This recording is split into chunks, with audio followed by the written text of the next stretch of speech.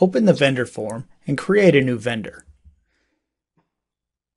The vendor account can be manually entered or use a number sequence depending on your settings. Enter the name and group, then click on the Addresses tab.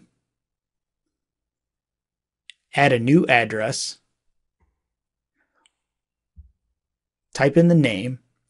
When you type in the zip code, other information such as city and state will default, and then add street.